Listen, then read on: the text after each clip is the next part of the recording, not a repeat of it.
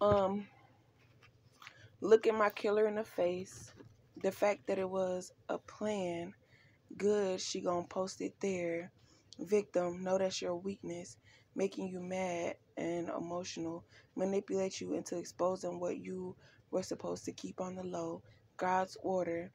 Mad you were obeying.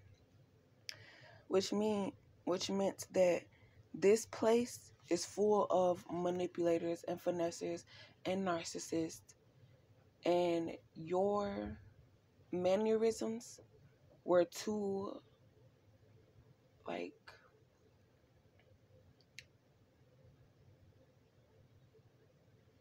kind-hearted or big-hearted or something like that for these people, because these people are heartless. They had to do things, or I don't know,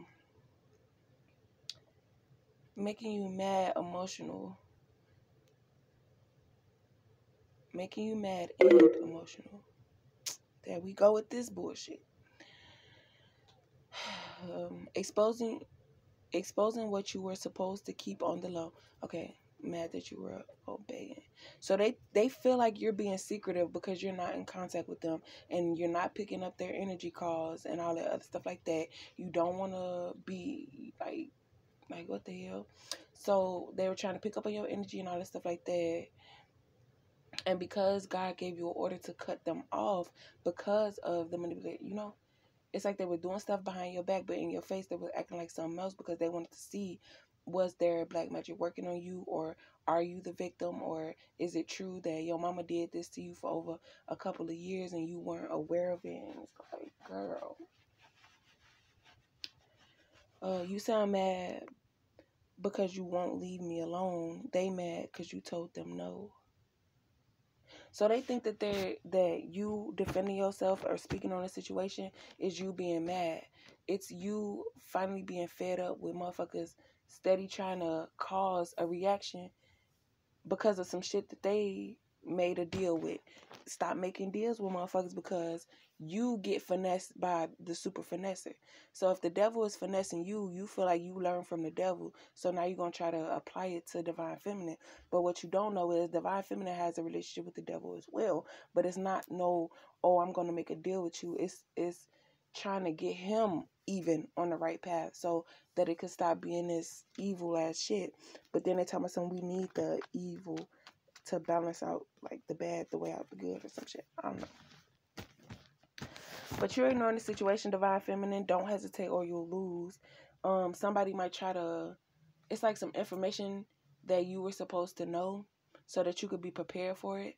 But now that you're getting other ways to be prepared for your stability and all this stuff like that, now motherfuckers want to try to say, oh, this, that, and the third, blah, blah, blah. But at this point, it's fuck everybody. You getting on your feet with the help of the system, because that seems like the only motherfuckers that ever try to help you. Like, I don't know what they need, but the system is the only people that'll help you better than your family can, because motherfuckers clearly in your situation are jealous of the things that you're going to come about. And then what they don't understand is you're not that stupid or like that cold-hearted to know somebody's situation and try to abuse them or use it to your advantage to benefit off of their struggle. You're the type to know somebody's struggle and find a solution. And even if you do the work and you give it to them, you know that you did it for them.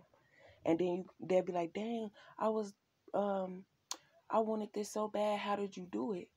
And then now that they know, like, oh, she see my struggle, she's willing to put in the work for me so that I could receive it. Yeah, so that you know that the situation is possible. So then you start telling them, like, they'll be like, oh, dang, well, I got another situation, and you could literally work with this person and help them to understand how to start doing stuff for themselves.